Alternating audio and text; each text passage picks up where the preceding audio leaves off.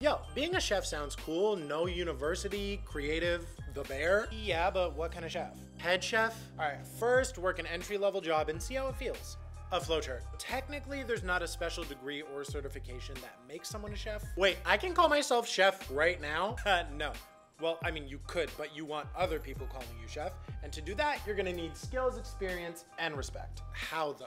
Well, if you have the time and money, you can go to culinary school. Lots of options in Canada. Most programs include paid internships. You can learn from experts, make connections. How much though? A few thousand, up to 50. 50K. That's for like a prestigious school like Le Cordon Bleu. And I'm a head chef when I graduate.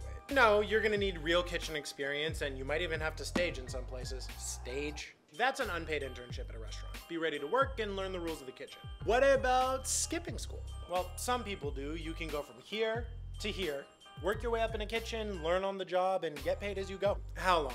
Honestly, as long as it takes. Be ready for burns, harsh feedback, tough hours, and be like Rihanna.